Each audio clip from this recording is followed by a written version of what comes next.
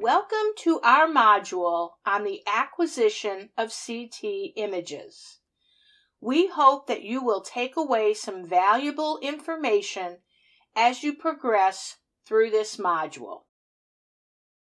After completion of this module, you will be able to understand the process of data acquisition, discuss acquisition modes and parameters, and define CT dose index, or CTDI.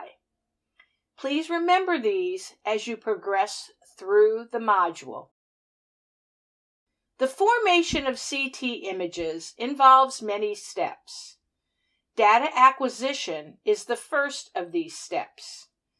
The term data acquisition refers to the collection of measurements of X-ray transmission from the patient.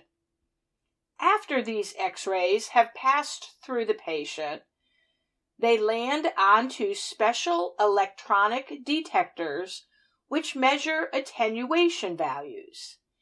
Enough of these data must be recorded to meet the requirements of the reconstruction process being used. We will begin this module by talking about acquisition modes. These include Scout View or Topogram, SFOV and DFOV, Conventional Acquisition, and Helical Acquisition. Let's start by looking at the objectives and then look at these processes. Three main methods will be explained in detail: minimal intensity projection, average intensity projection, and maximum intensity projection. A scout image is a low-dose digital radiograph formed from a linear scan and taken as the table moves through the gantry with the X-ray tube stationary. For example, at 0 degrees or at 90 degrees. When you hit the play button, you will see how this occurs. Using information from an initial scout view, the scan MA value is individually adjusted depending on the position for each tube rotation. An enhanced version of MA modulation available on some scanners allows MA adjustment not only for each rotation, but also as a function of angle during each rotation. Any vertical or horizontal deviation in patient centering with respect to gantry isocenter, which is the point in space through which the central rays of the radiation beams pass, leads to overestimation or underestimation of attenuation. This can result in erroneous estimation of tube current with the automatic exposure control technique. This shows an example of very low centering with an MAS underestimation. This shows us an example of a very high centering with a resultant MAS overestimation.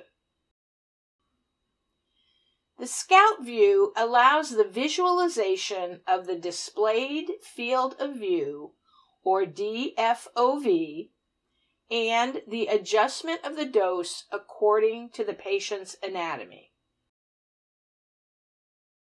The scanned field of view, SFOV, is the diameter of the circular region within the scanned plane over which projection data is collected. It is nominally equal to the diameter of the primary beam in the axial plane. This is chosen by the technologists and depends on the anatomy that is being studied. Display field of view, or DFOV, can be equal to or less than the scanned field of view.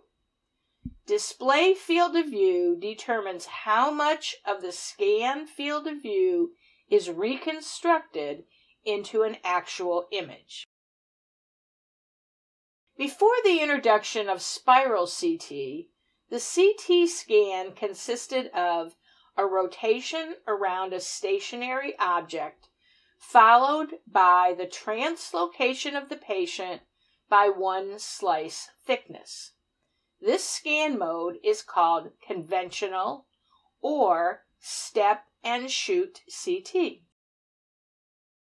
With a slice-to-slice scan, the table does not move during the acquisition. Therefore, you get an acquisition, then table movement, then acquisition, then table movement, until the desired length of anatomy is covered. With helical scanning, the table moves with the patient continuously through the gantry as the X-ray tube detector assembly continuously rotates. Thanks for watching. To purchase the full course and earn your CE credits, click on the link in the description or head on over to our website at www.medical-professionals.com. And while you're there, check out our All Access Pass, where you can get unlimited CE credits for your state and ARRT renewal for just $49.99. We also offer a host of free resources to make it easier than ever for radiologic technologists like you to achieve excellence. Check out our free radiology CE webinars, clinical reference guides, and free CE courses on our website today. Be more than just certified. Choose medical professionals.